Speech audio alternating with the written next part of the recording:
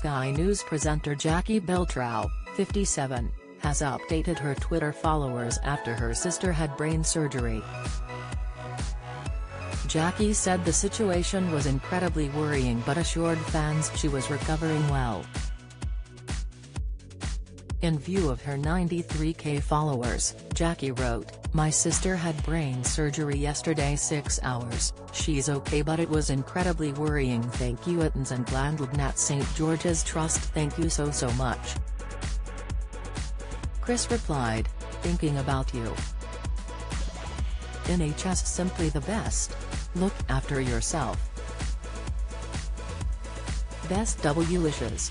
Katie added, "Good grief, I am so glad she is okay and she's through the operation, keep holding that hand, be safe." XXX. Adrian wrote, "My best wishes to your sister, and to you, that have gone through so much, good luck my friend." Some of Jacquie's fans remarked on this fate of bad luck plaguing the family.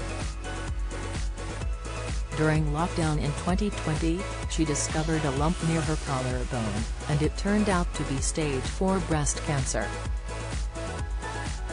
The former Olympic gymnast had also beaten the illness once before in 2014, but now it had returned. In June 2020, "I was absolutely floored when I discovered a small lump below my right collarbone," she told The Sun. "Even though it was up near my neck, it was still the breast tissue, and I was told it was stage 4 breast cancer.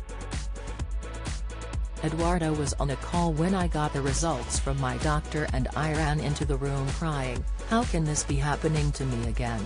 The presenter continued, saying she feels that cancer never really goes away and that it is sneaky. But in February, she confirmed her latest scan results had been positive. In messages written on pieces of paper which Jacquie held up in a video, read, "This #breaking news is the only news I wanted this weekend. I live on a tightrope, scan to scan, living life in chunks of 3 months. So 3 out of 3 NED scans is just the best. Thank you everyone on here for your support and positivity, makes a difference. The scans are in and I got nothing. Yay me." Jacquie's most recent scan showed that her cancer was no longer there, but she said she knows this doesn't mean she is fully cured. The star also revealed in September that she was battling osteoporosis due to all her cancer medication. According to the NHS website, osteoporosis weakens bones, making them fragile and more likely to break.